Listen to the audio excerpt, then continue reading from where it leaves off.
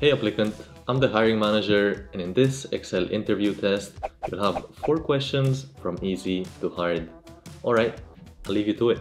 Understood, thank you. Let me give this a try. And in case you want to test yourself, you can download this Excel file for free in the video description. Alright, let's get into it. So let's get started with question 1, which is supposed to be the easiest. So here it says to highlight in red the 10 lowest orders. So you can see down below that we have all of the units. We basically want to highlight in red those that are the 10 lowest. So we're just going to select them by hitting Control Shift down arrow. That's going to select all of them to the bottom.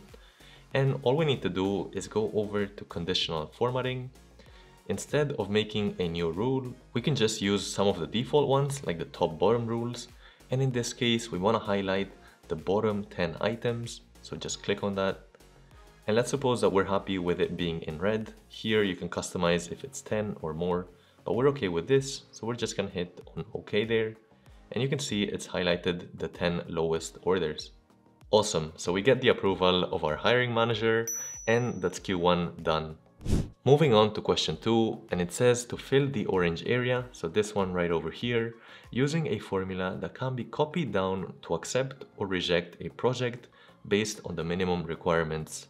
So basically, based on this criteria, the revenue amount of 500,000 and the profit amount of 25,000, we want to see if all of these projects over here should be accepted or rejected.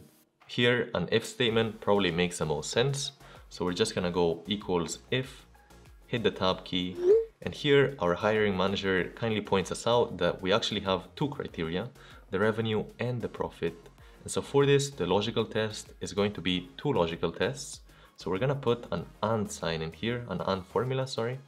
And you can see that we've got 2 logical tests here. So the first one is gonna be that this revenue figure be greater than or equal to this one right over here.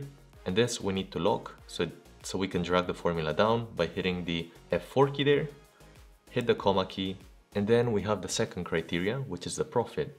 So we need this figure right over here, the D6, to be greater than or equal to this 25,000 over here. And again, we're gonna lock it hitting the F4 key. And then we can just close this formula. So that's the AND closed, comma. And now if these 2 conditions are met, the value if true is that it should be accepted. So we're gonna put this in quotations and say accept, close the quotations, comma, and then the value if false, meaning if it isn't the case, then we're gonna put in quotations that we want to reject, close the quotations, close the parenthesis, and just hit enter there. So this first one we accept, and we can just double click here to drag it all down. And let's see if it makes sense. It says to reject this one because the revenue here is less than the 500,000, and it says to accept the first one as they're both greater than the profit and the revenue minimum requirements. Awesome, so the hiring manager takes a look and it all looks good. So that's question 2 done. If you're liking this video and you want to learn more, you can consider checking out our Excel for Business and Finance course. And what makes this course different is that it's all applied to the real world. While we still cover theoretical lessons like formatting, formulas, and charts, we also offer case studies that simulate the type of work you might be assigned in your day-to-day, ranging from financial modeling to cleaning a data set and presenting some visual insights. And if you get stuck along the way, you can always ask us, the instructors, questions in the discussions forum. We also offer several other courses, including Power BI, Finance Evaluation, and more. So if you're interested in checking it out, head to the link in the description below. Alright, back to the video. Next up, in question 3, we have an optimization problem where we need to find out the number of shirts we need to reach $5,000 in profit. So for this, we've got a few assumptions below. As you can see, we have the price per shirt at close to $30, the cost per shirt, so this is the variable cost, and then we've got the fixed cost of just 15,000. And so down below here in orange, we have the indicator that it says to change the units to reach 5K in profit. So depending on what quantity we sell, obviously the profit below is going to be affected. So if I put, say, 1,000 in here, you can see that the profit is now closer to 5,000. But as we're testing this out ourselves, say go to 800, we get a pop-up from our hiring manager saying to use a tool on Excel for this.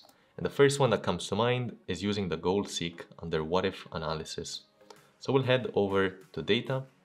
Then we're gonna go over to the side here. You can see on the right, we've got the what if analysis. And more specifically, we want the goal seek. So just click on that. Here, you should get a pop-up like this. And it says to set the cell, which in this case, we want the profit. We want it to be exactly 5,000. By changing the cell, so this is the variable that we want to change. So that's the number of shirts for us.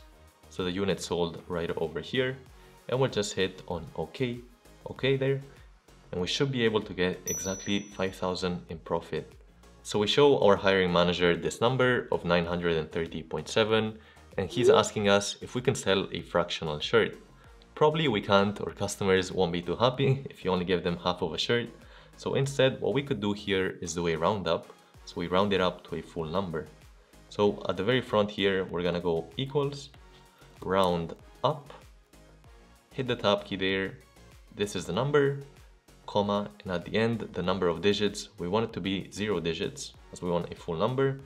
We're gonna close the parenthesis and hit enter there.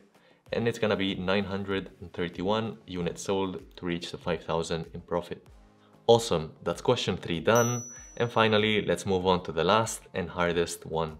In this final question, it's asking us to use 2 different formulas to find the revenue for France in each month. So you can see right here that we need to insert one formula for these 3 cells and then another formula for these. So this is the criteria. We have one that it has to be in the country of France, and 2 that it has to be in January 2023. Down over here, we have the data set where we should be pulling from. So let's go ahead and give this a try. The first formula that comes to mind is some kind of a SUMIFS. So it's gonna be sum the number if the condition of January is true, based off of this part here, and if the condition of France is true, based off of the country column. So for this, we're gonna go equals SUMIFS, hit the tab key there, and the sum range for us is gonna be the revenue, because that's what we want to find here. So we're gonna select this whole revenue column, Control Shift down there, and we want to hit the F4 key so we can drag this along and it's not gonna move, comma. Then the criteria range number 1 is first, let's go by countries. So we want to select all of the countries here, Control Shift down, hit the F4 key again, hit the comma key. And the criteria number 1 is that it has to be France. So we're gonna select France, which is right over here. And we want to hit the F4 key once, a second time, and a third time, such that it's only on the dollar sign there is only on the column. So it's gonna stay fixed at that column there, comma. Criteria range number 2. This time we want the month of January. So we'll select all of the dates here, Control Shift down, hit the F4 key, comma. And then the criteria number 2 is gonna be that it has to be in January in this case. And this one we're not gonna lock as we want to be able to move across. We're gonna close the parenthesis and just hit enter there. So we've got 33,000 and we can just simply drag this across by going to Shift right arrow and then hitting on Control R. And there you go. Just to check if this is working okay, we can select the last one. You can see that it's moved to March 2023. While it stayed still in France as it should be. Awesome, that's the first part done, and now we need to do a second formula. This is where it gets a bit more tricky. Here you're probably thinking of doing an index match or maybe an XLOOKUP, so let's give that a try. So down over here, we've got the second part, and we're just gonna go to equals, XLOOKUP, hit the tab key there, and the lookup value for us, let's suppose that's France. We're looking for France, so we're just gonna hit the F4 key there 3 times, comma. The lookup array is we're looking for France within all of these countries, so Control Shift down, hit the F4 key, comma. And the return array is we want it to return the revenue, so Control Shift down, and we'll hit the F4 key there, close the parenthesis, and just hit enter. Now the problem here is that it's only for January, so if I copy this across, just by going Shift right and hitting Control R, you'll notice that it all stays in January. That's because we haven't actually put in the second criteria of putting the month of February and the month of March for the dates. Now the reason for that is because by default, the XLOOKUP doesn't give you multiple criteria. It only gives you one lookup value over here. So we're gonna have to artificially change this by just using an ampersand. Just hit an ampersand in there after B7, and that's how we'll be able to add the second criteria, which in our case is gonna be the month. And this one we don't need to lock there. And similarly for the lookup array, we don't just want to look up the country, but we also want to add an ampersand here at the end, because we also want to look up all of the dates.